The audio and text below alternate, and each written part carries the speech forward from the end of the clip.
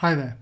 Now in this question we're given the blood pressures P in millimeters of mercury and the ages T years of 7 hospital patients, which are shown in this table below. We've got some summary statistics here as well, and we've got to find the values of SPP, STP and STT for these data for 4 marks. So if you'd like to have a go at this, I'll just give you a moment to pause the video. When you come back, you might want to fast forward just to check the solutions, or I'll take you slowly through the work solution. Okay, welcome back then if you had a go. So in order to do this, we normally should be familiar with these particular formulae, which are generally given in most formula books. SXY, SXX and SYY. And the table that we would normally get when we're trying to calculate these would have X in this row and Y in this row. So we've just got to compare our results.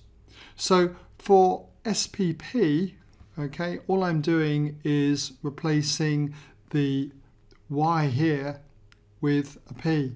So we've got SPP would be equal to, instead of sigma y squared, it's now going to be sigma p squared, and then minus sigma p all squared, sigma p all squared, and then that's divided by n.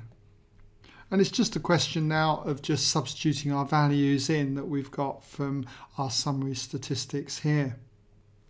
There's going to be similar results for working out STP. When it comes to STP,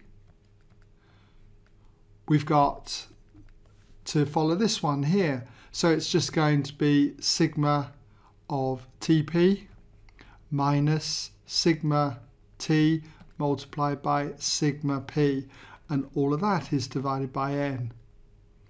And again, we'll just substitute our values in.